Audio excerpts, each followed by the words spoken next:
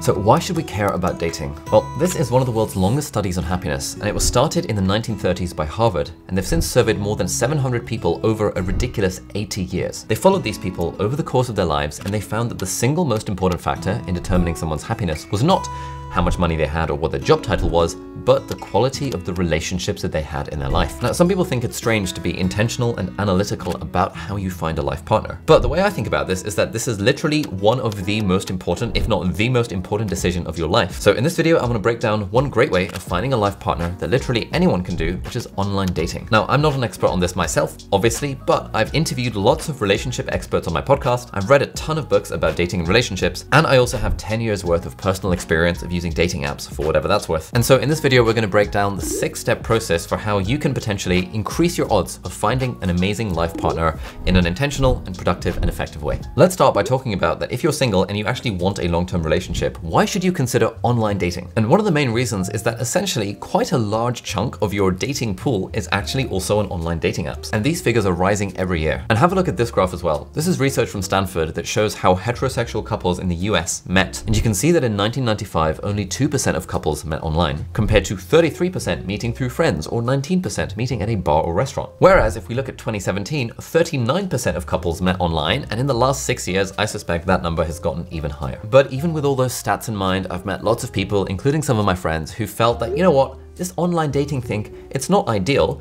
It takes the romance out of it. I would love to meet someone in a coffee shop rather than on an app. And I'm like, cool, how often do you go to coffee shops and strike up conversations with random strangers? And they're like, I never do that. So it's like, yes, of course, in an absolutely dream world, it's a more authentic and like whatever connection when you're not on an app. But in the real world, especially with all of us are busy, especially with globalization and the urbanized lifestyle, dating online is actually a very reasonable way of expanding the pool of prospects that you've got access to. So let's now go over our 6-step process for maximizing our odds on dating apps. And step 1 is to select your dating platform. Now, over the last decade, there's been an absolute explosion in the amount of dating apps on the market. So in this video, we are just going to focus on the big players. This is a graph showing the top dating apps in the US, where Tinder, Bumble, and Plenty of Fish seem to be the market leaders. And then on top of these more generic ones, there are also smaller religion-specific ones like Muz for Muslims, or J-Swipe for Jews, or Flirt to Convert, you know, apps like that. Now, you might think that if you want to maximize your chances of meeting the one, you should just go for the app that has the biggest number of users, like Tinder.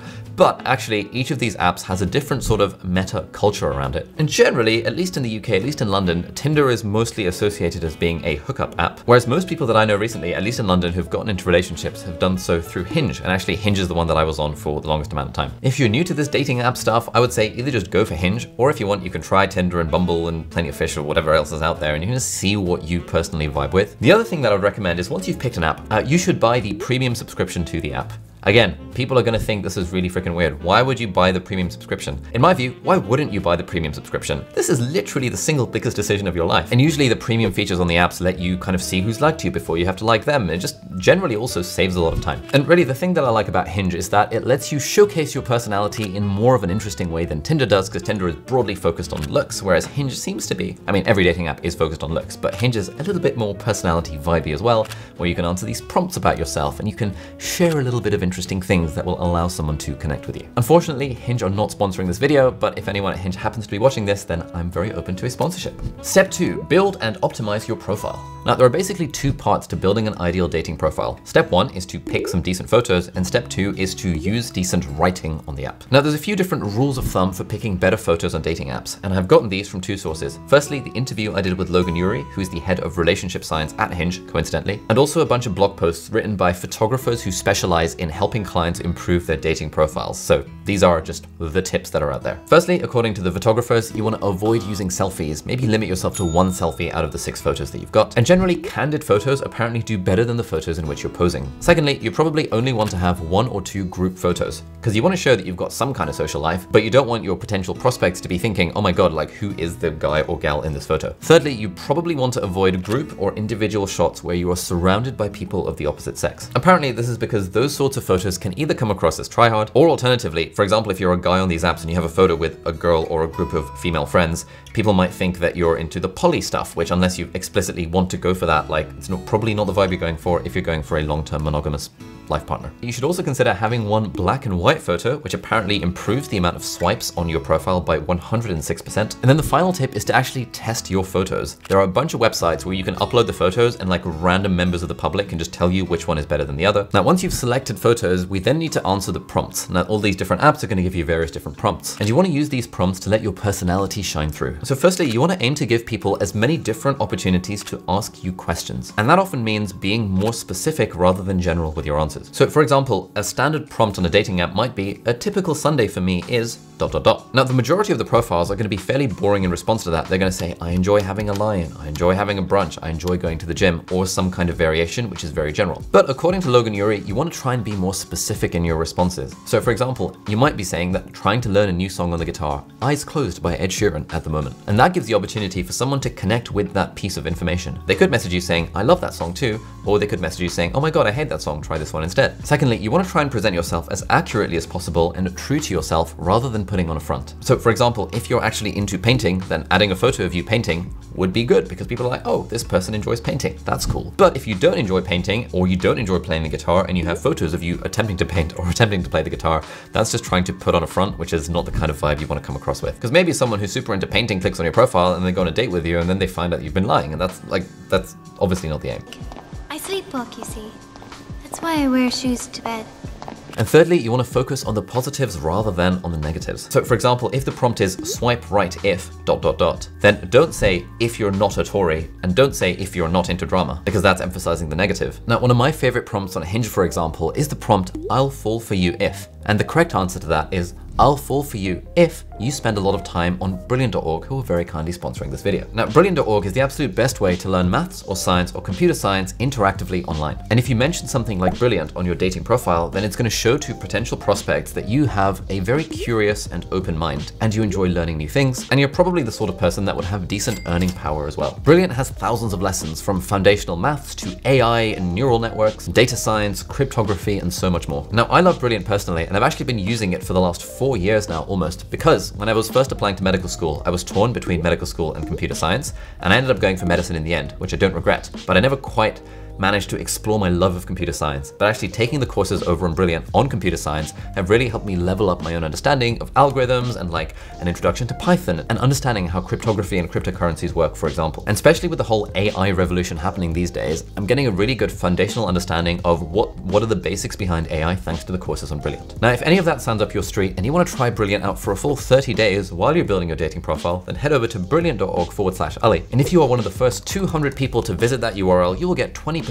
off the annual premium Brilliant subscription. And then you can say on your dating app that you are a lifelong learner as well. So thank you so much, Brilliant, for sponsoring this video. All right, step 3 is to start matching. Now, first thing to keep in mind here is don't set your filters too rigidly. If you, for example, know that you only want to ever date or marry a Muslim, and it's a complete deal breaker for you that not Muslim, then fair enough, you can set a filter on that and then you're only going to see other people who are Muslim. But if your requirements are anything less than an actual genuine deal breaker for various reasons, then it's worth not setting that as a deal breaker filter on the app. And secondly, when it comes to actually swiping on people or liking them or sending a like or whatever the thing is on the specific app that you're using, you want to avoid a spray and pray strategy.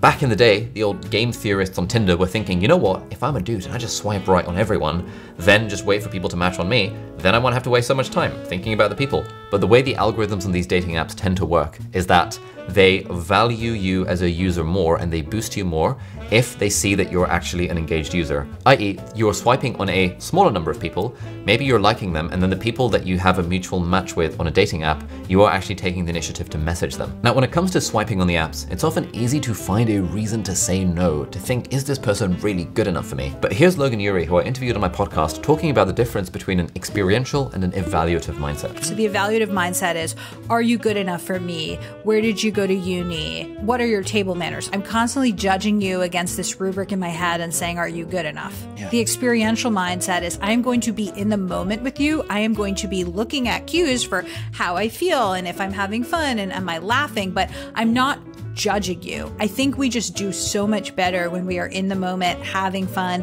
letting time pass, versus when we are constantly evaluating someone. And all right, step number 4 is to start actually chatting to them on the app. And when we get to this stage, we want to aim for our mindset to be something like, I want to have a good text message conversation with this person so that I can hopefully meet up with them. There's not much point in keeping a text exchange going back and forth forever. The point of chatting is to actually meet up in real life. And there's a few best practices for this kind of thing as well. So the first is that you want to try and make your opening lines a bit more interesting and a bit more unique. So instead of an opening line being like, hey, how's it going? Or how's your weekend going? Which is a super boring opening line that, you know, again, if you're a dude and you're matching with girls, chances are they've got 100 different dudes trying to message them.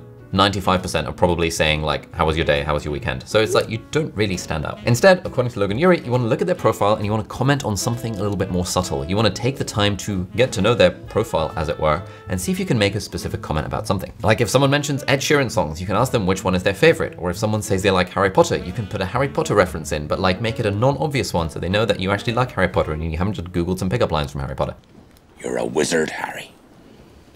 If there's nothing specific that you can comment on the profile, I actually had a great line that I got a lot of good responses to, which is, hey, how do you feel about McDonald's drive-thru on a first date? Asking for a friend. And I actually thought this was a pretty good line. I had a way higher response rate to that message than even something generic that I would comment on about their profile. Because it's just kind of interesting. Some people were like, oh yeah, I would totally do that. Some people were like, hell no. But at least it started the conversation. The point around the chatting things is that you've got to make the effort to keep the conversation going, even if you're super busy.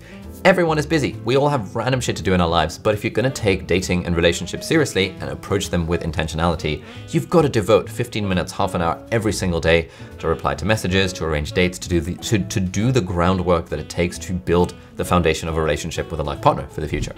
Step 5, going on dates. So the first rule for this is that you want to aim to cut to the chase. You don't want to have a text message conversation going back and forth forever. You should try and ask them out within a reasonable time frame. Now you don't want to do this straight away because especially for women on dating apps, like there's a big kind of security concern and therefore they want to suss you out to make sure you aren't a serial killer or someone that's going to cause significant problems further down the line. So back when I was doing this online dating thing, again, based on all the research and stuff that I've read quite a lot of and interviewed a lot of people of, I would say something like, hey, I'm really enjoying a conversation. It would be great to carry this on in person. Are you up for meeting sometime this weekend or on Thursday evening or something specific like that? And that's nice because you can then suss out as a dude, like it's very easy for me to just be like, yeah, I'll just meet up with anyone. Whereas I can see kind of where they stand on the spectrum of like, do they need to get to know me a little bit first to feel more comfortable? Or are they just happy you being like, you know what, let's just meet up for a cheeky McDonald's. Now, rule number 2 is to choose a date that is maybe a little bit more interesting than just going out for dinner. And here is Logan again. The next thing is, what are you actually doing on the date? So many dates are these job interviews where I sit across from you and I say, what did you study and why? And how many siblings do you have? And what's your 5-year plan? And you know what? Who cares? That doesn't really affect our ability to be in a relationship together. It's dry. It's boring. Coffee dates that feel like job interviews all fade into the same. Why can't we do an activity together? Why can't we meet up in a park and run around and try to pet 5 dogs? Why can't we go to a street with a lot of dumpling places and create our own dumpling tour and figure out our best one? Why can't we have an experience together where we're doing something, we're having fun, even if we don't have a connection, at least we had a fun experience together and it takes the pressure off. So designing a date with a lot of fun and playfulness. Rule number 3 is to always go on the second date. One of the things that you talk about in the book is to always go on the second date. What's the deal with that? The next thing is that in dating, I think we put too much pressure on the first date.